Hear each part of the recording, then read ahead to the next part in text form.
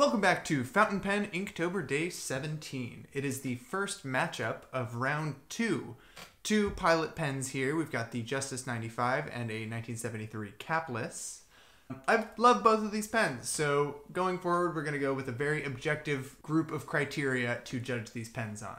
Let's see who wins. Two iconic pilot pens with very different appeal. The capless has a nice, precise, fine nib, but the Justice's soft and adjustable nib is really something else. It's close, but the Justice is better. These pens both use equally annoying converters, so it's a tie. They're also both pretty, so another tie.